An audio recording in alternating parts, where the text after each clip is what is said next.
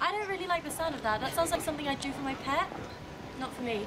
I've never heard of it, but it does sound like a good idea.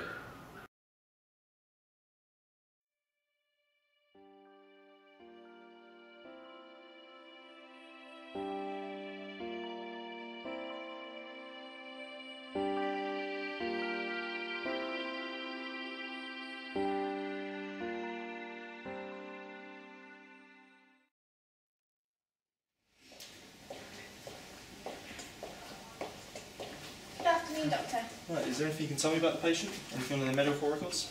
Well, she was brought in unconscious, so I haven't been able to speak to her, and she didn't have any ID on her, so we can't pull up her medical records. Okay, should we check her for a VeriChip?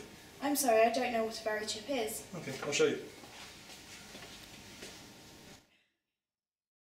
VeriChips are a method of patient identification which are particularly useful in situations like this when the patient is unconscious and is unable to communicate with us. They are radiofrequency identification devices, or RFIDs, that are implanted into the patient between the elbow and the shoulder. The device is made up of a microchip, a capacitor, and an antenna wrapped around a ferrite core. The components are sealed within a glass capsule that is partially coated in bioband, a porous polypropylene substance that prevents the chip migrating to other parts of the body. They each contain a unique 16-digit code that, when scanned at the correct frequency, allows doctors immediate access to information about the patient, such as all their medical records. Thank you, Doctor. I'll go check for one now. Doctor, aren't there any ethical issues surrounding VeriChips?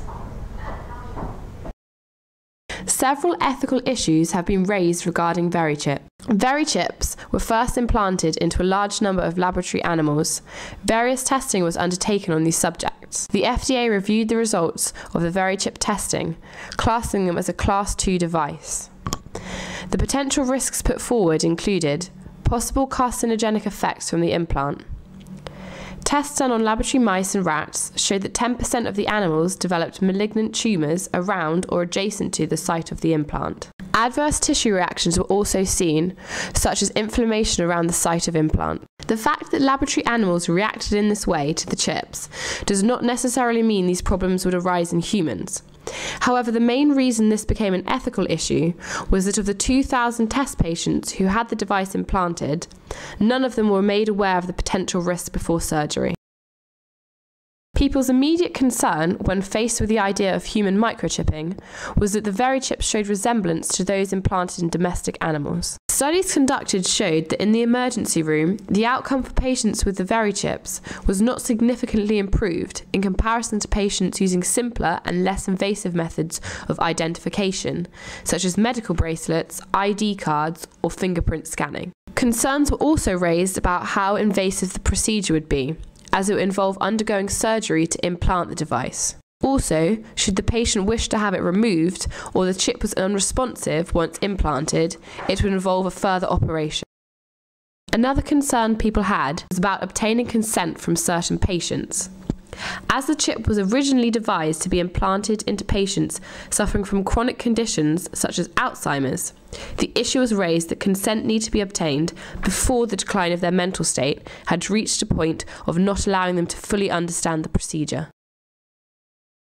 Although VeriChip itself is very difficult to clone, lack of security features on the scanning device raised concern about the possibility of identity theft. Cloned scanning devices could be used to gain access to information about patients, such as medical records and date of birth, simply by standing in close proximity to someone implanted with the device.